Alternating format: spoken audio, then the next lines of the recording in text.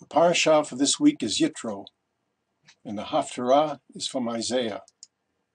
We read, "In the year that King Uzziah died, I beheld my Lord seated on a high and lofty throne, and the skirts of his robe filled the temple.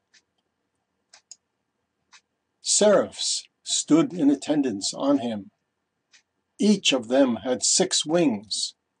With 2 he covered his face, with 2 he covered his legs, and with 2 he would fly." Serafim, angelic figures with 6 wings. In Hebrew, seraph means the burning ones. And one seraph would call to the other, "Holy, holy, holy, the Lord of hosts.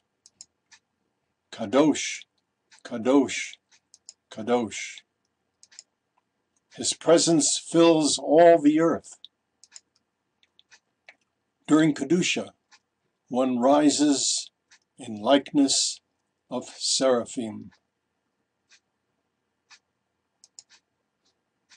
Then I heard the voice of my Lord saying, "Whom shall I send? Who will go for us?" And I said, "Here I am. Send me."